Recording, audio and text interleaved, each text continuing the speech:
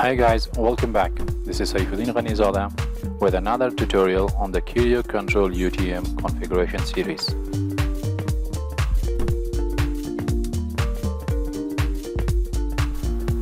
In this video, I will explain the antivirus submenu and their configuration menu. Let's start. First of all, open your laptop's web browser. Log into the Kerio Control administration panel. Click on the configuration icon and then select antivirus from the menu. As Kerio is a next generation firewall and the overall idea of antivirus in the UTM or next generation firewall is to filter out and block certain types of traffics on the parameter of your network. Using the antivirus scanning in Kerio Control will prevent the virus to reach out the endpoint antiviruses which is installed on the client computers. This antivirus scanning will remove the load from the endpoint securities which are installed on client computers and also adds an extra layer of security in your network. Let's start the configuration. As you can see that there is no antivirus running in my Kerio Control because I do not have a license, as it says here that you do not have a license for Kerio Antivirus. If you want an antivirus to be embedded with the Kerio Control, you have to purchase a license for that. If your license does not have an antivirus with it, you will not be able to use the antivirus of Kerio Control. Using the Kerio Antivirus, you can scan the HTTP, FTP, SMTP and POP3 requests. Under the settings menu, enable this option. Here specify the amount. For example, any type of file which is smaller than 512 KB will be automatically scanned by the antivirus of Kerio Control. The next submenu is HTTP and FTP scanning. Here you will specify that what Kerio Control should do when a virus is found in the HTTP and FTP request. Here it says if a virus is found, you can alert the client. If you enable this option, first you have to enable the SMTP server in remote services. Then you can use this option to alert the client. I will not use the alert option, so let's disable it. Here it says that, for example, if a transfer file is encrypted or corrupted, what should Kerio Control do with it?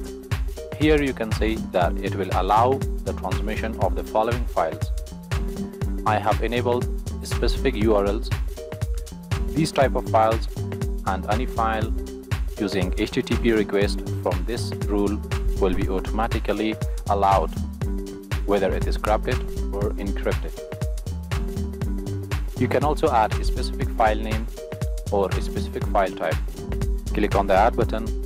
Here you have conditions, whether you want the antivirus to scan by URL, by file name or by file type.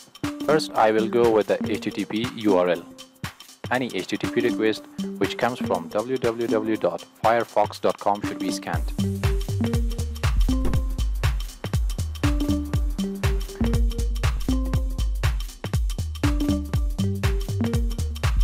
Click the OK button. Now the rule is added. Here you can see that the type of the scanning is HTTP URL. It will scan the HTTP request from firefox.com, and if the file is corrupt or encrypted, it will automatically allow transmission of the file. Now let's add a file type. Click on the add button. Select file type from the condition type and also select what type of file it should scan. It should scan archive file, audio file or any type of files. I want executable files to be scanned.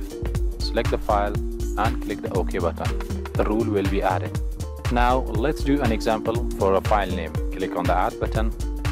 From the condition type, select file name and in the pattern specify file name. For example, I want to scan all the files which names contain crack. You have to specify the name inside the historic. Click the OK button. Now Kerio Control will scan all file names which contains crack. Let's head to the next submenu, which is email scanning. Under email scanning, it says that if a virus is found, Kerio Control cannot drop the whole email message completely. But you can prevent the user to open the email. You can prepend the message with this subject. For example, virus.